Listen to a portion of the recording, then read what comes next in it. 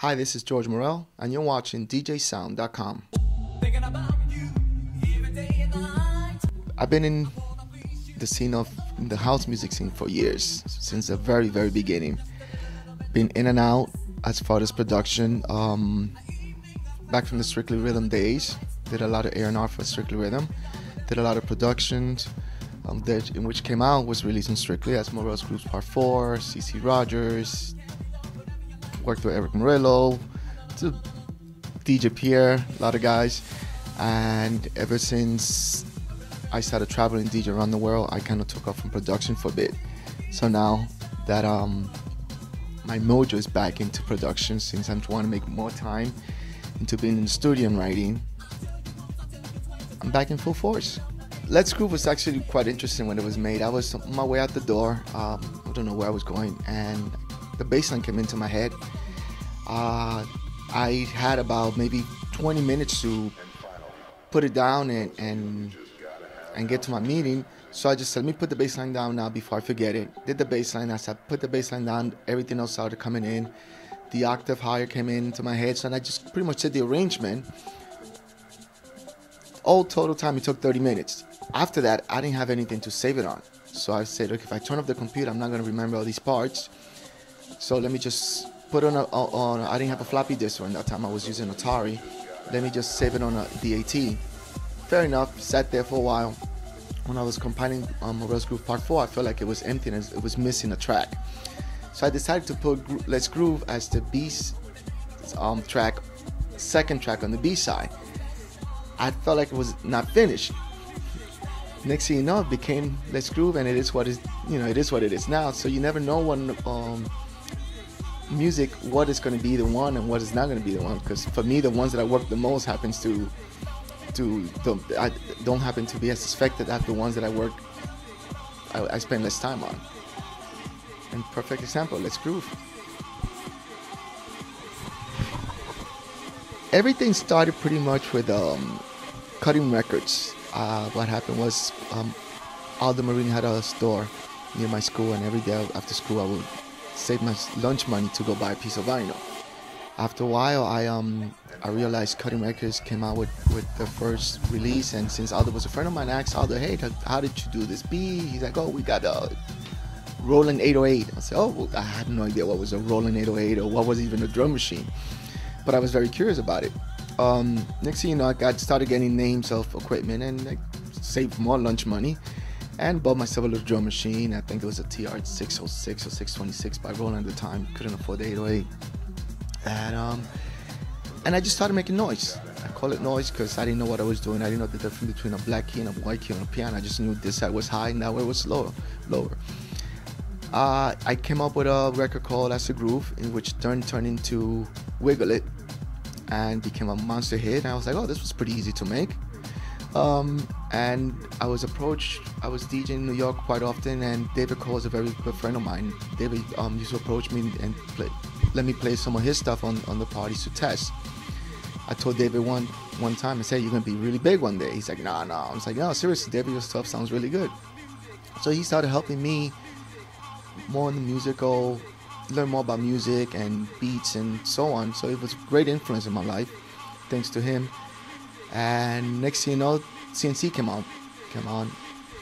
CNC became CNC, and he asked me to come along and start working with CNC to do some edits. Did the edits for Lisa Lee, Samara Carey, did a bunch of stuff for the Movie Factory. Shortly after that, I was coming up with these tracks that were not, let's say, more commercial, that were more underground, and that's when I didn't know what to do with them, because I would just create them, but then I didn't know where to put them, how to release them. I noticed Strictly Rhythm came out with a record which was fairly underground, and then I approached Strictly and I said, hey, do you guys want to put this out? And they liked it. It was called Roommates, Roommates or something that I don't recall, and it did fairly well for them. That came out. Then I did another one called Special, Sir James. I'm sure you guys know that one too. Once that came out, did what it did, then Strictly Rhythm approached me to come over and A&R for the label, and Strictly Rhythm became history. After realizing that I needed to release more stuff on Groove On, I'm also spending so many times so many hours in airplanes, I have come to conclusion that there's no reason why I shouldn't be coming out with Morel's grooves again. So now that it's going to be the old releases, it's just new George Morel releases and Groove on Groove and other labels with the identity of Morel's grooves. Rekordbox has opened another world for me. I went for the transition from vinyl to CDs. I was pretty much doing my stuff. I will categorize my CDs into different genres, tech house or whatever style I'm playing, or just whatever style I was going to go with the night according to how the crowd reaction would turn out to be. And one of my biggest problems was that I didn't categorize my names on CDs. So I was always having a problem trying to remember, okay, which CDs this track is on, which mark did I do on this CD, and things would get lost throughout at the end of the night. My CDs would be all over the place and everything. My whole library was just out of whack. So I would set it up again for the next gig. Having Rekordbox made a huge difference because now everything is clear. Even if I play a record during my set and I want to play it later on, I find it easily in Rekordbox because it keeps a history, or I can index it. And instead of having 20 different CDs or whatever the amount of CDs I have, it's all now on the stick, how you call those? I forgot the SD card. There you go, the SD card. It's light, very user friendly, and it's just the best thing. I recommend it to everyone. Pretty much, that's just the bottom line. I've been playing CDs for about, I would say, 3 years now.